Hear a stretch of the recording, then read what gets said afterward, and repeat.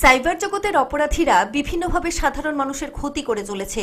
এরা আপনার ব্যাংকের ওটিপি অর্থাৎ ওয়ান টাইম পাসওয়ার্ড কৌশলে নিয়ে নিচ্ছে।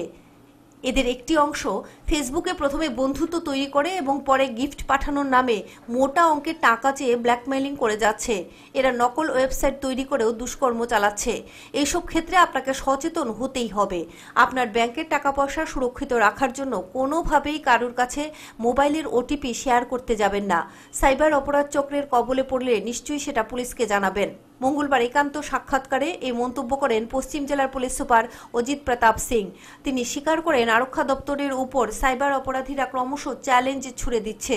এরা প্রতিনিয়ত এই ইন্টারনেটের জগতে বিশেষ করে সোশ্যাল নেটওয়ার্কিং সাইটগুলিতে নানান অপরাধ সংঘটিত করছে। তবে সবকটি ক্ষেত্রেই নিত্য নতুন কায়দায় এরা সক্রিয়।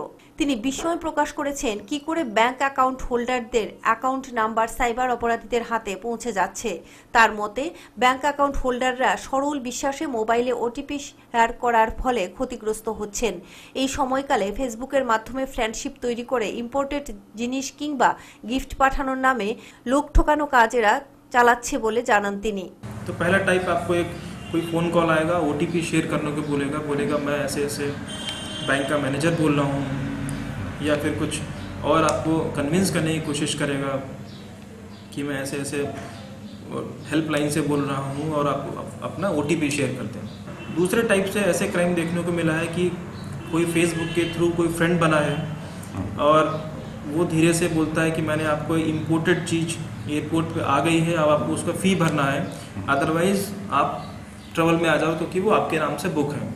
तो काफ़ी सारे बार ऐसा देखा गया है कि वो जो विक्टिम होता है वो इसी डर से पैसा दे देता है क्योंकि एयरपोर्ट पे उसका चीज़ पड़ा हुआ है, बल्कि ऐसा नहीं है, ये सब फ्रॉड है एक तरीके का। পশ্চিম জেলা পুলিশ সুপার জানান মোবাইলে সাইবার জগতের অপরাধীরা রাজ্যে নানান ঘটনা ঘটিয়ে চলেছে। নতুন ফেক আইডি তৈরি করে এরা বিভিন্ন সাইটে দুষ্কর্ম করে যাচ্ছে।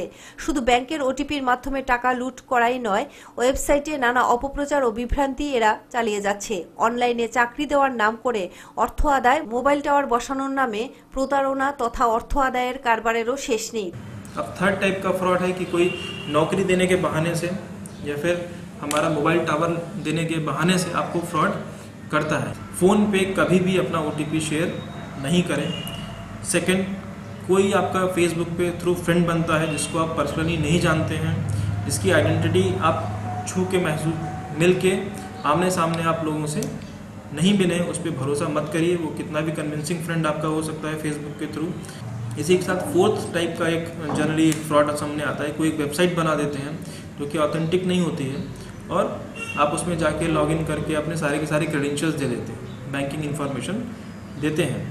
तो जब भी कुछ हो तो देख लीजिए कि एक्चुअल में गवर्नमेंट नोटिफिकेशन है या फिर कुछ ऐसे साइट्स हैं जो कि ट्रस्टेड साइट्स हैं। अगर आपको कन्फ्यूज़न है तो हमारा डायल 100 का नंबर हमेशा ओपन रहता है। कन्फ्यूज़न है तो जो साइबर में जो आपके नियरेस्ट में कोई बहुत ঠিক ঠাক आदमी है जो जानता है कि ये ऐसे ऐसे चीज़ें, उनको जरूर कंसल्ट करें। তিনি জানিয়েছেন সাম্প্রতিক কিছু ঘটনায় দেখা গেছে পশ্চিমবঙ্গ এবং বিহারের মাঝামাঝি এলাকা থেকে সাইবার চক্র তাদের অপকর্ম চালাচ্ছে। এক্ষেত্রে দেশ এবং বিদেশে বিচ্ছিন্নভাবে সাইবার জগতের অপরাধীরা দুষ্কর্ম করে যাচ্ছে। দেবাশিস দেবের রিপোর্ট, হেডলাইন্স ত্রিপুরা।